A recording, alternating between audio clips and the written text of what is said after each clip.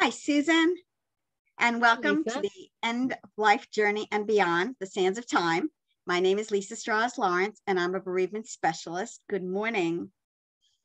Good morning. I'm Susan Capurso, End of Life Doula and Legacy Specialist. It's so nice to be here, Valentine's week, right? I searched this morning for a piece of red clothing, Lisa. Look at See? you. You wore enough red for the both of us. I did not have one piece of red. Wow. I love red. I grew up in red. Red and I black were don't, my colors growing up. I'm very muted in blacks and whites and beiges and khakis and I was never very colorful, but not to have one thing in red, that surprised me. Uh-huh. So glad. I'm happy you're wearing red for love.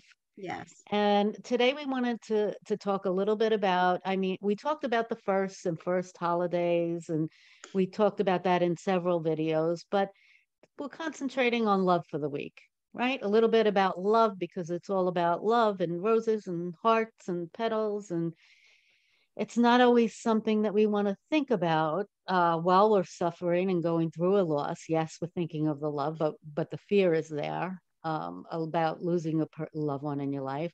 But then after, you feel like there is no love. And we're here to tell you today that there is love.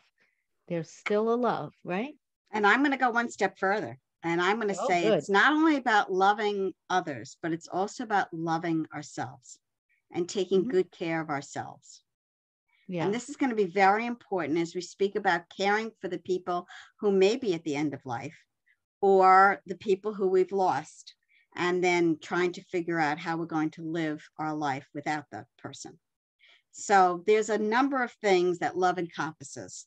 And I think we need to think more globally than just, it's a Valentine's Day thing and we would have gotten flowers or we would have gotten, chocolate or whatever. It's really about the concept of loving ourselves and loving the people around us and showing that to ourselves and others. Right. So, And there's nothing wrong with taking the focus off of you for a little bit. So let's first start out with the holiday itself, okay. right? Uh, Most of us don't, we think Valentine's Day and there's no need to celebrate it. I'm a different entity. I worked in the flower business for many years of my Mm, life and I didn't have Valentine's Day days. We never celebrated. I was home by midnight. wow. So we never really got to celebrate a Valentine's Day, but for a lot of people, they do. They have. It was a big deal to celebrate Valentine's Day. So maybe to try and take the focus a little bit off that, like you're saying, and think of love and what that encompasses, and think of the people in your life. All right. For example, if say you're a grandparent, okay, and not everybody hearing this is going to be a grandparent, but say you're a grandparent. Um, Maybe for the first time ever, you can have a Valentine's Day with your grandchildren and make it all about the hearts and the love and invite them over. It's not only giving their parents a chance to get out on their own, but your focus could be on them and on something a little different than the Valentine's days that you're used to sharing Yes. with the person you Yes. love, right? Yes, yes. And that's the same thing that we talked about a while ago when we talked about the holidays. And we said you can turn the holiday into something else that's a new thing. And so maybe it's something that you do with your girlfriends that you love and that you feel really close to. And you go out Right. for a Valentine's dinner or something together.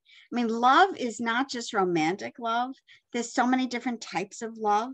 The love that we have for our children, the love that we have for friends, the love that, there's so many different ways of expressing love. So, to be caught up in just what was is Right. really depriving you of the opportunity to branch out and to accept love in other ways. And you have an opportunity now to extend an olive branch where you never really did before, because maybe you were focused on your spouse or your boyfriend or girlfriend or Right. you Right. know, and maybe you didn't have that. Maybe now, okay, you can make a special lunch with, Yeah. a parent or one of your children or a niece or nephew. Yes. Let's have a Valentine's celebration. But it's not going to happen if you don't take the first step. And I know that's very hard at the beginning, right? It We is. talk about It this is. all the time. If it means staying home and watching a movie, do that. That's okay. But there are other ways to show love to yourself and to other people Right. besides just the typical Valentine's Day that you always used to spend. Right. Right. And even if it's not a present that you give yourself, Yeah. it's a spa day for yourself, or it's a manicure for yourself, or it's something that is a self, care kind of thing that Right. says, Because if hey, we don't have self-love, we don't have that's anything. that's So right. how about going and getting the manicure, the haircut, or what have you, or massage? But how about stopping at the grocery store or getting takeout on the way home, your favorite thing? Yeah. I've had a thing this week with pizza and anchovies, so I'm making them actually, I'm trying the cauliflower crust and different things to make it a little healthier meal, but I'm really enjoying it because I love that and nobody else does. Nice. So I'm trying to bring in some different things, over the course of the week. Yeah, I think it's really hard for people to focus on themselves, especially women. I know. We're so busy, always taking care of everybody else and always making everybody else feel, loved and Hmm. everything else. But we need to figure out our own situations. Right. And if we are caregivers, that is really important. And let me just go to a general thing about caregiving. That is exhausting. It Oh, is very difficult giving of yourself totally all the time to people who are very sick. I know it for 15 months, and I know what it did for me and how difficult it was. And I also knew that if I didn't start taking care of myself, I could never have given anything to my husband, who was dying, and we knew it. But I couldn't have been able to keep moving every day and keep, showing him the best that I could give him, since he was going through his own issues. So loving yourself, especially during that time, and taking care and finding your needs. Even I joined a support group for people whose family members and friends were going through cancer. It was called Cancer Care.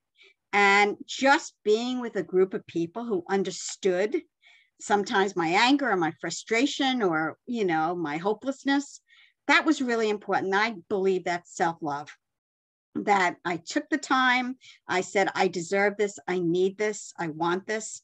And, and I went once a week. And for a year, it really sustained me. It helped me yeah. get through. So again, that's a form of self-love Yeah. because it is very difficult to take care of somebody. And what about showing the people, in your life how much you love and appreciate them? Okay, Yes. so it may not be getting together and having a lunch or going out to dinner or having a private celebration like that. It might be just to go to the grocery store or the card store and to pick up a half dozen cards for maybe friends and family that Yes. you love and have appreciated during this time because you now along with Lisa and I know how short life is, right? And not everybody in the world does, and they don't realize that and understand it. But because let's appreciate the people that are caring in our lives and the ones that we are grateful for and the ones we appreciate. The store is filled with Valentine's Day cards. It doesn't have to be a Valentine's Day card. It could be just that I Thinking love of you, you, appreciate thinking of you, you. Right. and Right. I'm thinking of you and I'm grateful you're in my life, especially during this past year. And that is a little project in itself. And it's little, but it's big. It's It big is. for something that you are going to accomplish this week. It's big for the person who receives it. Okay, it's a profound little exercise. It's big in that you have to get in the car and go to the store and stand in front of the cards and choose these particular cards for the people in your life. And then go to the post office and put the stamps on them and fill them out. So it's a project, but it's a really nice project It that is. you could do during this time, right? To Yeah. show People don't your get love for cards other that much. people. People don't get cards that much. And it's wonderful to get a card. When you get a birthday card in the mail, it's like, wow, it's not an e-card and it's not Facebook. And here it is, a real card. That's a really nice Yeah. idea. Really My nice. Aunt Patty has been sending me cards since I can remember. as a 10-year-old, probably younger. And she still does today, and that's her thing. And it's exciting to see her handwriting on the envelope in the mailbox and get a card from her, So it's people do enjoy it and love that. And you could do that with the people in your life as well. Yeah, I love that idea. Yeah. So other things for people who are either caring for people, and the loss is a whole nother story, which we'll go to soon. But other things that I think part of it is you have to get in touch with what you enjoy and what would make you happy. It's hard to focus on yourself when you're so busy focusing on someone else or on others. But I think you have to start getting in touch with what gives you some joy, Yeah, and that can be hard for some people, especially when you're a caregiver. Yeah. And this is the area that we're talking about right now at this moment, the caregiver, right? Yes. So yes. It's, burnout is easy. It is Burnout is easy. easy. You're tired. And even when you have some respite care and somebody can come in, I'm a hospice volunteer, and I can give 2 hours by law to go in and sit with a hospice patient. And just to see the daughter or the family member, oh my gosh, I don't know what to do with myself. I was there yesterday, and the beautiful daughter does so much and works a full-time job and takes care of her mom. But she said, maybe I'll go get a manicure. Nice. And she brought her daughter with her. And just the time that they were able to spend together in getting that manicure, it was hard for her because she's not used to leaving the house. Yes. But it was a little reprieve and it made her feel good. And she had her nails done. So even little things asking like for time off, that's a great suggestion. Asking for some time for yourself, just even for a couple of hours, a relief. Whoever, maybe feel another bad relative. about that. We don't want to put that burden on somebody else. We feel guilty about it and bad about it, but that's in our mind. Yes, it is. That's only in our minds that we think that way, because other people do want to help. They do. And many times I've heard people say, I don't know what to do to help them. They don't ask me for anything. Well, it's hard to ask, but they don't know what to do to help. And this makes them feel good too, that they're helping you. That they can help, and now they know what to do, and they can sit and read a book or sit and just be, and that's really important. And that's why we wanted to bring the caregiver point up, because showing yourself love is definitely not a priority. That's true. And this month is about love, right? It is. Valentine's Day. So that's so we'll talk about loss, because it's really hard. You're busy feeling guilty that you're the one left, and you're busy angry because that person left you. And you have a million emotions, but part of it is trying to move on in some way, in some small ways, to find yourself again, and you create a new self. So small steps in doing something that you love, whether it's taking a bath, or whether it's reading a book, or whether it's going for a walk, just taking time for yourself and being good to yourself, showing that love for yourself. We rarely, Lisa and I, we rarely talk about spirituality and religion, because our channel's meant for anybody, any beliefs. It is. But I've been taking a course in miracles. I do read the Bible, and the more I'm learning and the more people that I listen to, the bottom line is it's just all about love. We're here for a short time on this earth. We each have about 100 years if we're lucky. If you're lucky. Right? Yes. Right. And a lot of us don't. My husband left at 52. Who knew? My husband left at 56. They thought they'd be here for 100 years. Absolutely. So we get surprises along the way like that. But to know that you are here for a short amount of time, to try and incorporate more love into our lives, we don't think of that when we're young and we just start dating. And well, it's all about the love then too, but love in a different way. I think really the real essence of love comes a little later on as we grow and we learn and realize that these are the important things in Yeah. life. Yeah. Not the house we're living in, not how many Mm-hmm. vacations you took a year, or Yep. the brand of car that you drive around in, That's right. right? The most important thing really is the love that you can have in your life, share in your life with your friends, your children, your girlfriends, your Yes. relatives. Yes. And that's a hard thing for us to accomplish and feel really enlightened and at peace about that love, because not everybody has those circles. It's You true. have a Brady Bunch family living down the road that really you're jealous when you're looking at all the Facebook posts and everything that they're doing 4 nights a week, right? And then you have other people who really don't have big circles and have smaller families.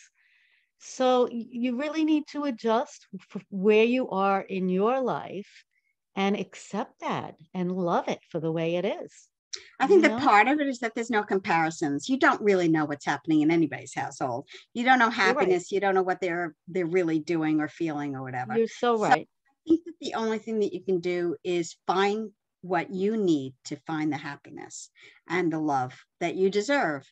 And again, loving yourself is the most important thing. You can't love, be loved, or anything else until you do love yourself, who you are, everything about you, and And taking what you care of love. yourself.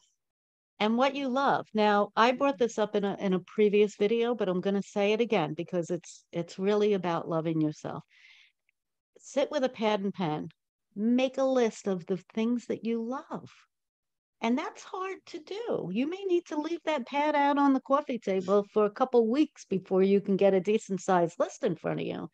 But it's so worthwhile because when you're having dark times or you're feeling negative, and our minds play tricks on us. Our minds definitely, I have felt the negativity and the darkness when you go through loss. You can refer back to the things that you do love and maybe try and incorporate a couple of them into your life somehow.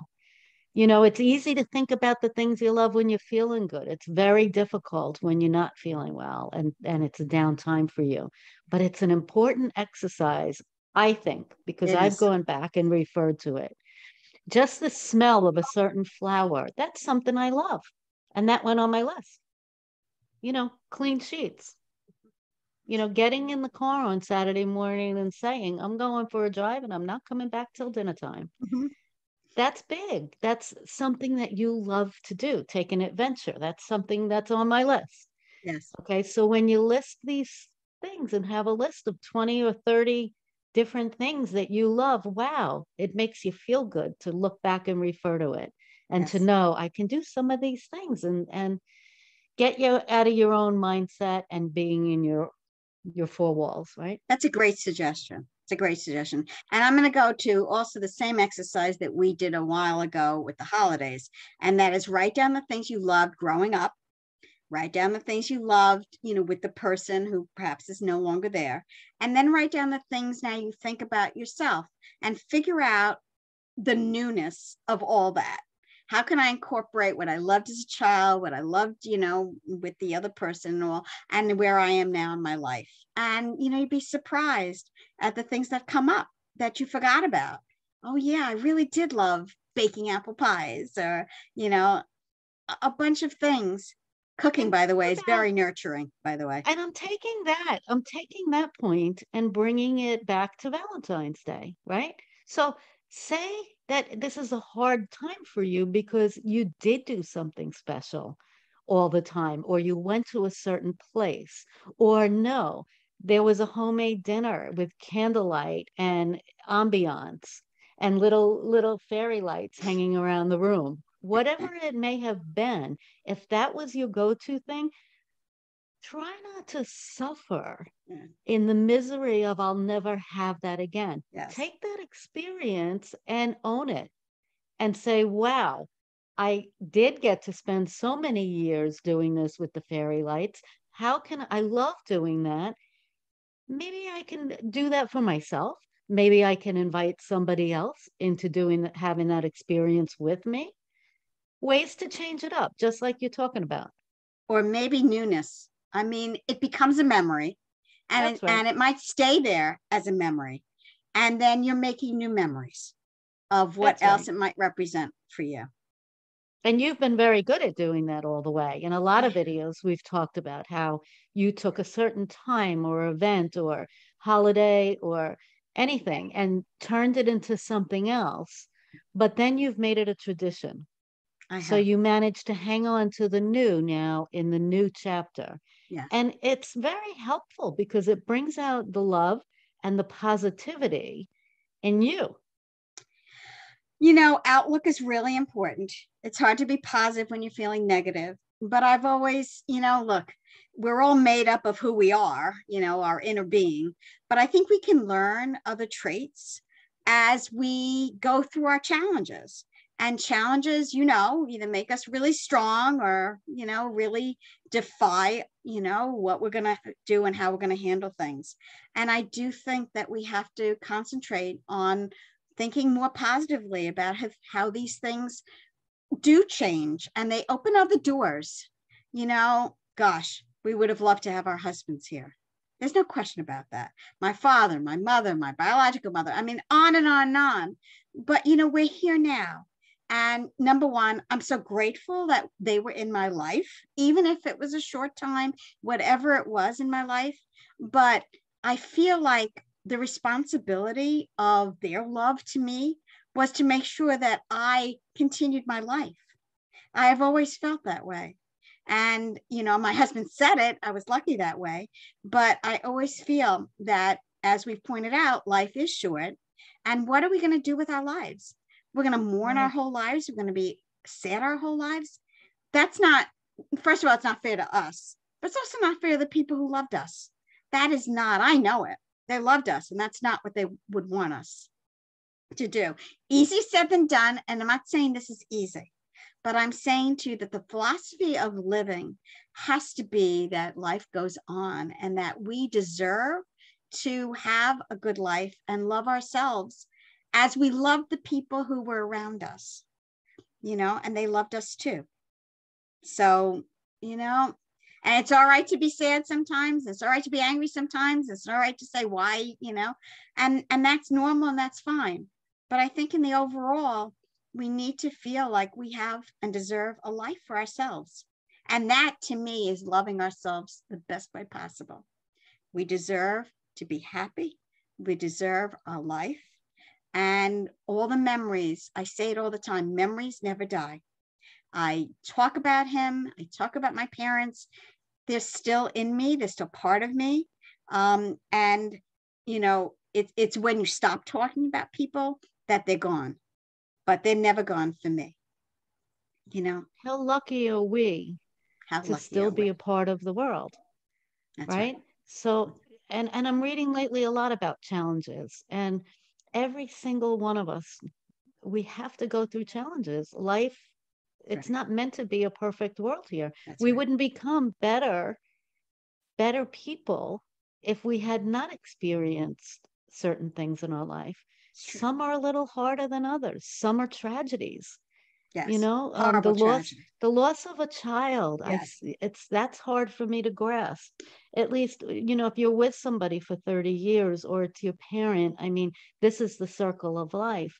But then the loss of a child, how that's a tragedy. That's a trauma. It That's is a tragedy. much more challenging than something you and I have Yeah. experienced. Yes. Yes. Yes. There are support groups, there Yes, are there are. people that Compassionate go through friends those same are for challenges, right? are for compassionate friends are for people who have lost their children. And there's also books. I There's contribute. also a very good friend who runs, directs Cope here Okay. on Long Island. So Okay. look up Cope because they offer many now virtual meetings online where they have speakers and they have activities through the years that the families can get together, and we're not getting into that, Yes. but there are resources available. Yeah. And feeling By the alone is way, really a huge challenge by because the way, I want to mention, Lisa, yeah. though, I'm sorry to interrupt No, you, go ahead. but if somebody has questions about any resources or questions about anything that we've talked about in any of our videos, please give one of us a Yes. call or Yes. email us and reach Yes. out, because we can help direct you or guide you or support you in the right Yeah. way. Yeah. So No, I'm I glad you just said wanted to that. throw that out there. No, you're right. And there are resources, all around. And of course, things are online a lot now too. And there's a lot of support books as well. Oh, So yeah. people feeling alone, that's the hardest thing. You feel like nobody else understands and you're in this alone. And that's not true. There are a lot of people who have gone through similar situations and all. So that's very important. So it's all about Yeah. love. It's all about loving ourselves and loving those around us, and making sure that we nurture ourselves, because we deserve it. So happy Valentine's Day. Happy Valentine's Day, Lisa. Thank you. So nice to see you this week. And again, thank you for wearing the red. Sure, absolutely. So tell us a little bit about your support groups and your support books. Well, as an end-of-life doula, I service people on Long Island, of course, but I can do that virtually as well. I do consulting online. I do the story of your life. So that's a real nice project that I've been working on for people to leave their memories. And you don't have to be at end of life to do that. I work with healthy and vibrant people as well. And on eastend.academy, we have several courses regarding end of life to give you some more tips and good information on there. So, Lisa? We also have a workshop. I want to mention that. What does a dying person want? Really heavy workshop dealing with sensitive topics, but so important. And we cover that in the same thing in that website. So I'm a bereavement specialist. I think I understand death and dying very well. And it's part of life. And so I also do one-to-ones, and I can do them online or on Long Island. I could do them in person. And I also have 2 support books, both about pancreatic cancer. They support the Lustgarten Foundation. And one is really about moving on with your life. So it chronicles how you've moved on after the loss of someone in your life. And it chronicles 12 families. So, we both have resources and we're both available to help out. And we both understand. We've been there. Absolutely. Yeah. Absolutely. So So thank you, Lisa, for this thank you. week. I hope this has been informative and some valuable education, and that's all we're here for. So if you like this video, please like and share our page and leave a comment, and we'll be happy to Please. get back We to you. welcome that, and subscribe too, please. Yeah, yeah. And we'll All see right. you next week. Next week. Take care. Bye. Bye, Lisa.